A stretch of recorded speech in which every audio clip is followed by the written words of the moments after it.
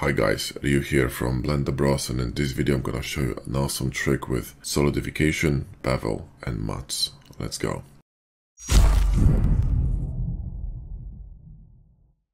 If you're a complete beginner, absolute beginner, I would really recommend grabbing our free course, Jumpstart Hard Surface in Blender. Link is in the video description. It's free, so enjoy. So here we have two types of windows. Well, they're kind of the same ones, but different at the same time, okay? So the one on the right has this kind of like a ceiling effect going around. I don't know if you can see that. But if you look at certain angles, there's much more AO here. The contact shadows are deeper. Looks like there's kind of like a seal going around it, which is really awesome. And this effect is going to work with any type of windows, really, like car windows. It's fantastic for car windows. But also for archviz, just to make these windows look a bit more realistic, not so flat.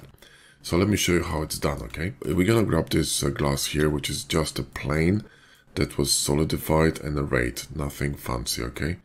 Just two modifiers. And we're going to look at this glass mod for a second. So I'll show you my glass mod settings.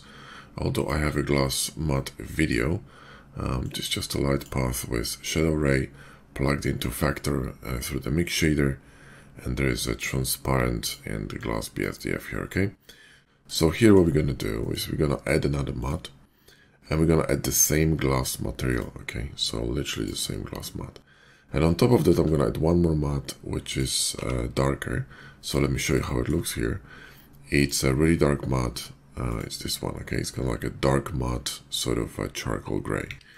So we're going to add this mat here at the bottom of the stack, okay? Cool.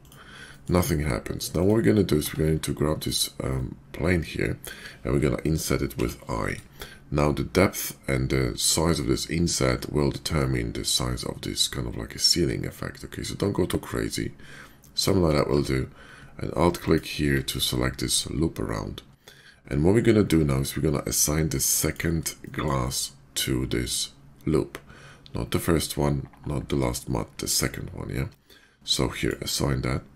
And nothing happens yet, but I'm gonna go to solidification modifier, and here under material offset under mats, you will change this to 1, and this will actually create this ceiling effect around your window, which is pretty bloody cool. Now if you were to add this dark matte on top of your window, the result's gonna be very different. It's gonna look kind of like a sticker running on top of your window, okay? See what I mean? It's just not the same as basically this one. This one is far more realistic and interesting because it's kind of like you're looking through a glass, and this seal is kind of distorted. So it looks like it was going around the window pane, which is awesome. Second trick is with bevels, guys, okay? So let me just grab a cube here and let me just bevel that. So bevel it, add some segments, and I'm gonna add the same matte. So the 0.2. Now what I'm going to do is I'm going to go to box cutter D menu, and I'm going to add a matte here, brighter matte, okay? So this matte is brighter. So if I'm going to duplicate this cube here, you will see that this matte is brighter, right? So what I'm going to do now is I'm going to cut this cube with this material, because when you add a matte here, you add the matte to your cutters. So when I'm going to run a cutter here now on this cube, you'll see I'm going to be cutting with a matte. Now the problem is that you see that we got this kind of like a bleed here of the matte. So we can kind of fix that with bevel modifier. Now it's not going to be a perfect fix, but it's going to look better than this garbage. So go here to bevel, go to shading, another material index, set it to either 0, okay, or 1, right? So you can choose between one or the other. It's not perfect, but it's better than the other thing. Now, of course, if you wanted to have this material being applied only to the interior, you're probably gonna have to go destructive. So cut this cube with a boolean. So cut it through, apply this with a smart apply, and then run bevels here on this section. And then run bevels here manually. So run a bevel here, and then run bevels here, or whatever you want. but that's, you know, that's probably the only way to do that. Now, if you want to remove the bevels, you can always use Mesh Machine. There's a link to Mesh Machine in the video description. So, you know, these bevels, even though are baked, you can remove them.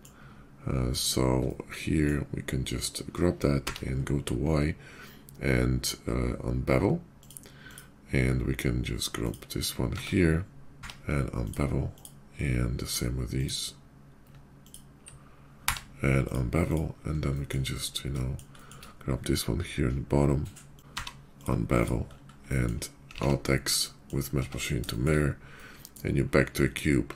Alright guys, well that's it. Like I said, links to box cutter, hard ups, and Mesh Machine in the video description. Thanks for watching. See you in the next one.